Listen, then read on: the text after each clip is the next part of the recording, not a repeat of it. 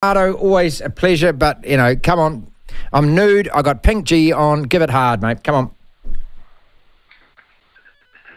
on. You're the first effort, magnificent. No one will ever forget where they were.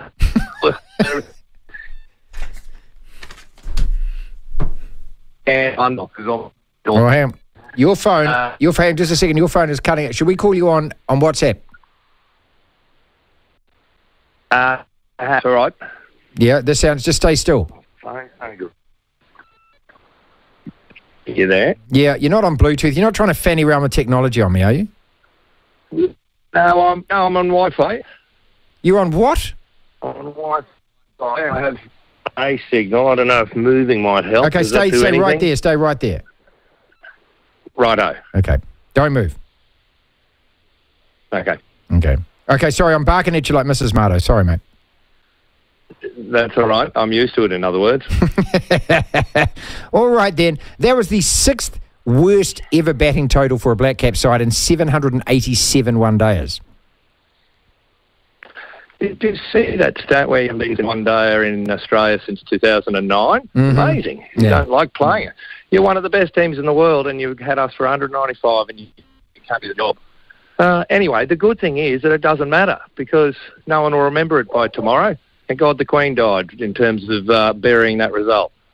So you're all right. Don't worry. Don't get down on yourselves. I mean, what is it about? Look, I tell you, I read this great tweet today, and this was the best analogy I've ever heard about us playing you at cricket, especially in Australia. This guy said, it's like getting your older brother in a headlock for the first time, and then you're realising, shit, what happens when I let go? That is indeed the best. Isn't that brilliant? That's exactly what happened. Yeah. We had no right to be anywhere near that. We thought, oh, gee, it's good. If you don't know, Cairns was 32 degrees and it was 70% humidity. If anyone doesn't know about cricket, that allows the ball to swing and do strange things. And, of course, the pitch wasn't prepared to an international standard. It's Cairns. It's a small city of 50,000 people.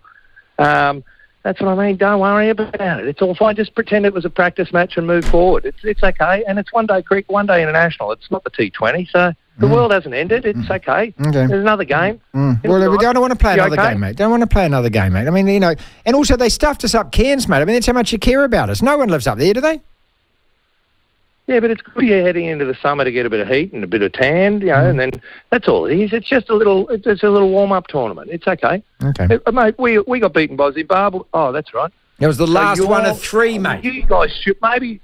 Geez, I'd hate to see how you'll go against Zimbabwe. You better not play them. I'll give it to you. Okay, right. Okay, so this is the point, isn't it? Because next Friday, it'll be the night after the first Bledisloe. Yes. And it's our turn to win. We win one, we lose one. We win one, lose one. We're due for a win, whereas you lose one, win one, lose one, win one. You're due to lose. Get all your money on Australia, quite clearly. It's in Melbourne, and the reason it's on a Thursday night is because they'd rather watch in Melbourne Club AFL than watch the greatest brand in world rugby play. I know that New Zealand Rugby and Silver Lake think they're taking this game to the world, but that doesn't appear to me as though that they have the impact yet they want. No, do you guys get Thursday night footy, which there's a big hole in the schedule last night for all blokes in Australia who are used to sitting down watching either AFL or NRL on a Thursday night. I had a listener ring us today, said, why can't they play? And I had to tell him, hey, mate, the Bledisloe's on next Thursday, be all right. He had to sit down and talk to his wife about what colour nail polish she was getting today. She was wondering which shade of blue. And this is what happens if you don't have footy on a Thursday night. So it's a good thing. Yeah, it'll bring families back together. All right, that's a good thing, It'll actually. keep relationships together. Okay, but Thursday night, quite simply, the thing is, Melbourne's the home of AFL, and obviously Australian Rugby gets playing Melbourne on that weekend and didn't notice that there might be semi-finals on, and then they've been shuffled to Thursday night. Because it's important, when two suburbs of Melbourne play each other in a semi-final, they'll get 100,000 people at the MCG, so they can't quite fit in quite a large rugby game called the Bledisloe Cup. Mate, we're here in Australia go, what? No one can believe that a Bledisloe Cup is being played on a Thursday. It's quite extraordinary, but this is the modern face of the money game, isn't it? Just see, my young producer is 24 years old, and he doesn't live with his beautiful girlfriend. But when they sit there together at night, and there might be a game of sport on, and he wants to watch that game of sport, you're a man of much marriage experience. So when the topic changes to blue lipstick or blue whatever nail polish or something, how do you deal with that? Yeah. Well, you just turn the volume up louder. Turn the volume down on your partner and turn the volume up on the TV. What? No, hold on. No. Yeah. You know, that's going on in millions. He'll learn. Actually, if he was an Australian at that age, he would never have seen an Australian victory in the Bledisloe Cup. Oh, see, we don't know what it looks like. Yeah, that's true. But is it kind of like, have you trained yourself? Like, you know, when you work in radio and, you know, you learn to listen in both ears, right? You've got the news feed coming in this ear, you've got the program coming in the other ear. It's the best thing any man can ever learn because you can still concentrate on the game while the other ear, you can actually, at the exact right moments, go, yes, love that. Yeah, brilliant. Let's do it. Timing. And that's what experience gives you. And after you've been hit a few times by threats, you learn. And that's why these young blokes can go know it all, but they'll soon find out that they don't quite. Their wife will tell them enough times that they don't know it all, and the world will continue on and it'll be safe. It'll be a safe place. And that's what sheds were made for, I just got to check a bit of stuff down in the shed. So I hope that the shed's a thing in New Zealand, isn't it? Yes. You guys all have sheds? Yeah, man, honestly. Yeah, good. And the key to the shed, ladies and gentlemen, Greg Martin out of Brisbane, Triple M, it's a man show. They talk about man stuff. I know that's not allowed in New Zealand, of course, but, you know, the thing about a shed, you can never make it too comfortable for them because otherwise they will want to come and sit in it. So you always have it a little bit rough, like there's not really a seat. Okay, you might get the fridge in there, the door doesn't quite shut properly. You've just got to actually set it up so that if she looks at it, she goes, well, that's a bit stinky and a bit grubby and I don't want to go in there. If you make it really comfortable, you've lost the shed. Well, my stool's comfortable. Other than that, you've got to sit on a saw stool. So, and it's just a little bit too high for Mrs. Marto's bum. So she goes, she's either got a milk crate or a saw stool. She goes, okay. And she'll turn around. It took her 6 years at my last shed for her to actually enter the door because she'd poke her head and go, and walk away. So, that's brilliant. And that is how you come to be married for 30 years successfully. There you go, Lachlan. See, all right, AFL, NRL. I know that Brisbane, you got a team in, and I'm not going to, your NRL side did a Warriors at the end of the season. How big is the noise as the Lions this weekend? Oh, mate, there's a lot of navel gazing. Oh, in terms of rugby league, there's a lot of navel gazing going, hold on, we should be the premiers every year.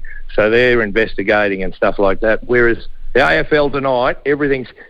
do you understand the demographics of Australia? Because Brisbane's quite warm and Victoria and Melbourne's quite an awful place to live for about 12 days of the year, we have probably 40,000 people moving up every year from Victoria. And they keep their heads down because they know Queensland's a rugby league, rugby union state. They keep their heads down until they have popped up all over the place in the last week. Everyone wants to talk AFL all of a sudden. So that's what you need, mate. If your team's not winning, no one wants to talk about them. So AFL in Brisbane has actually become the premier code for a week. So it's quite interesting to watch. And go the Lions, even from... Okay, finally then, Kyrgios, and, watching him after, and I've been on the K-train all week, mate, but watching him smash those rackets, one of the things that occurred to me while he was doing it is that, listen here, you twat, how many kids would love one of those rackets to be playing with? I hope that in his dreams that one of those rackets turns into Chucky the doll and just starts smashing him across the head one night.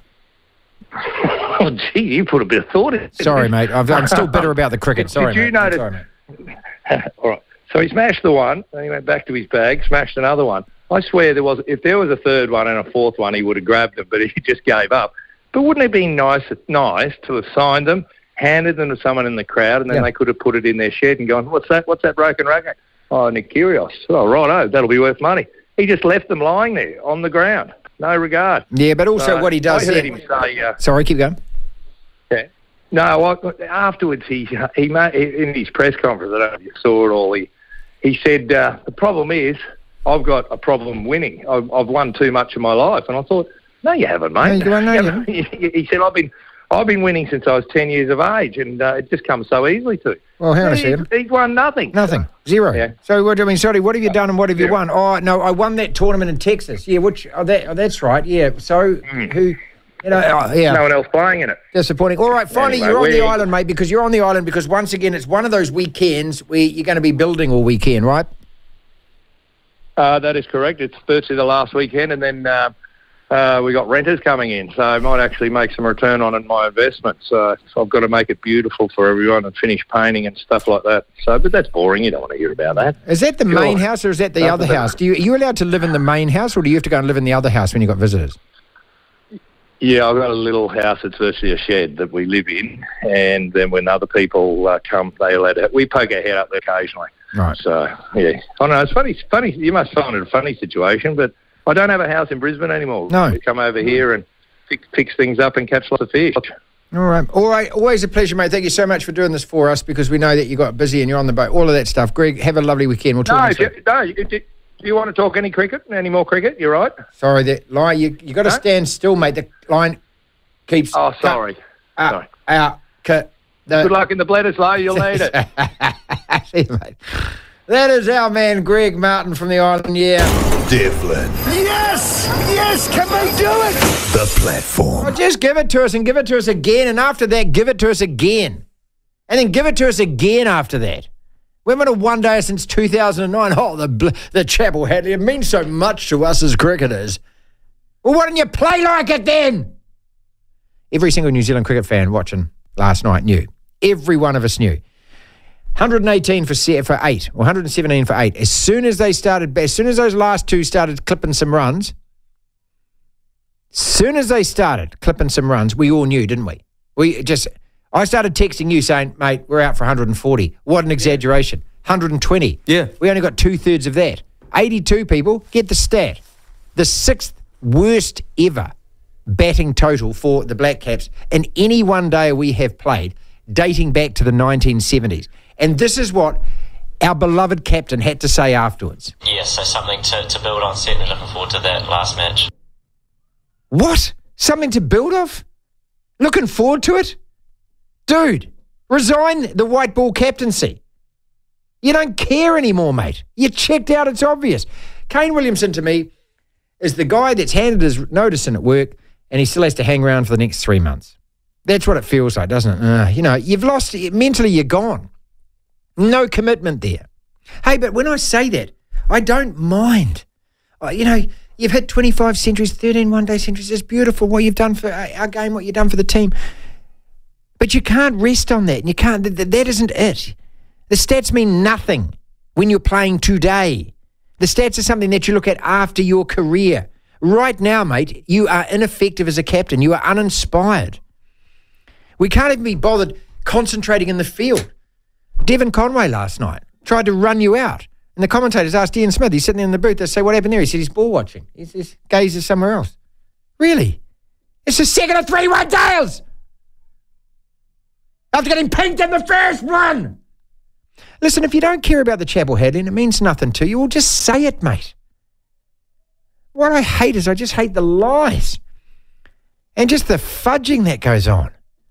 I mean, this guy could just be reading off the same song sheet that after we lost the 3 tests to England. It's exactly the same quote. Yes, so something to build on. Certainly looking forward to that last match.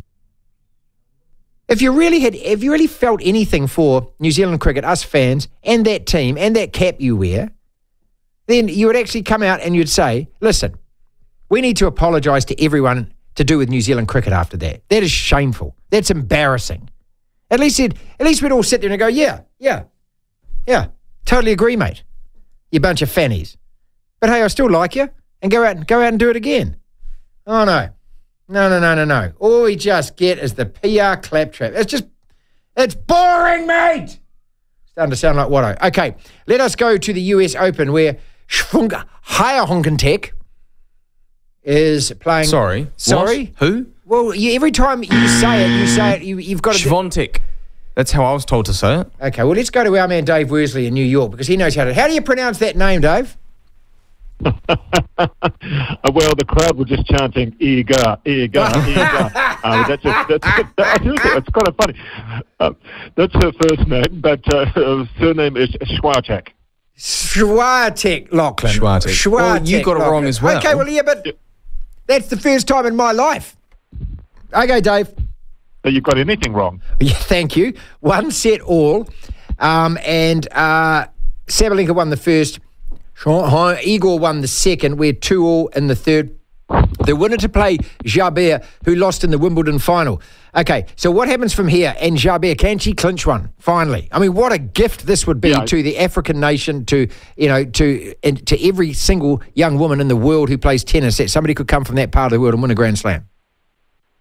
Oh, exactly. It would be huge. You know, she was expected to win the Wimbledon final, but of course lost to that woman that you know so well, Rybakina, who lost in the first round here and got put on court 21.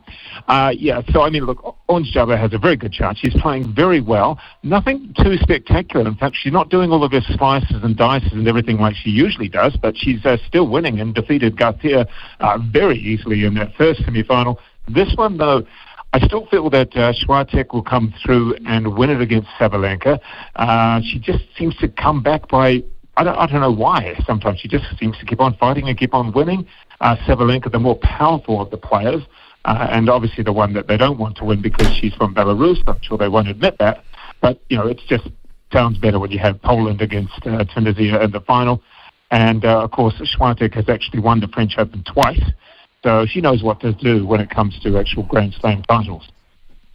All right, dude. So we won't be here, and we got been given the Monday off by the boss, so we'll be watching this at home. But you got Arud, who you've been picking the whole way through against the K-Train, catching off, and then Alcaraz against Tiafoe. I was stunned yesterday. That match began 2 hours before we went on air. We left at 6 o'clock last night. It was still going. My pick is the American boy wins all from here. What do you think? I think they'd love that because they've lost ratings tonight, that's for sure. When you look at the women's semi-finals, and usually the crowd's a bit bigger too, you know, if he goes through to the final, that means they're onto a ratings winner because they love him, the energy, the power, etc. However, I am still, you know, going with Christian Ruud, who can make the world number one. So can Alcaraz if he actually manages to wake up in time, because that's just, I actually think it's a bit poor. Not his fault for winning in 5 games, but when we start so late and finish so late, it does affect everybody. We're not just talking about the players. We're talking about the physios, the umpires. There's no lines people at this tournament. There's all electronics, the ball kids, the drivers, the everything. There's a lot more people than just those out in the court, and it's just the egos of some of these Grand Slam bosses who just go, oh, look, I came later than you, our tournament went later than yours. Not that they're actually here watching it. It's going to be a brand new winner in the men's regardless, and you're saying that you think the top seed's still going to hang on there in the women's. Yeah, I think so, even though she's just gone down 2-3. Put my foot in that one. But, I still actually think Swiatek will come through. She just seems to be able to fight through to win. And then the men's, I think I will go out on the risk and go Casper Ruud to win. But, hey, it'd be fantastic if Tiafoe did win. I don't understand a word that he says because I'm obviously too young. He's fantastic to watch. All right, my friend, thank you so much for all the coverage that you've given us over the last week or so. Thoroughly appreciate it. Brilliant. No worries, mate. You owe me coffee or lunch. I do. I certainly do. Don't worry about that. Sean does as well.